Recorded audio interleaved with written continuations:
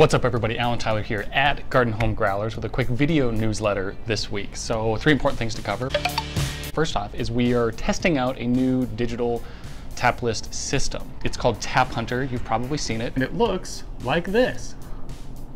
We're evaluating it from the front end perspective, what you'll see on the digital board, but also the information and ease of use for us on the back end. So it's still in the works. It's not in its final phase of what it's going to look like. Your feedback is much appreciated on it. Talking about feedback, we have a new feedback comment box, place for you to be able to give us comments. We hear a lot of things during the day, and it's hard for us to remember them all and write them all down. So right here, we've got a nice little comment box. As you can see, it's got a pen attached and some sticky notes. If you run out of sticky notes, just ask one of us behind the bar and we'll be happy to provide more.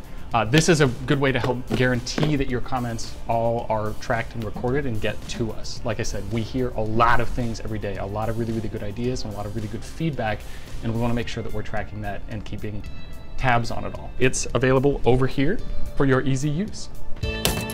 And the third thing for today is that hats are now on sale for $20. They were $25, but they've dropped down to $20. There's only a few left though, so make sure you come in and get yours before they're gone. We've got a few stashed here on the racks, but we've got more in the back, a couple more in the back when those ones are gone. So thank you for checking it out. Looking forward to hearing your feedback, and we'll see you soon. Thank you.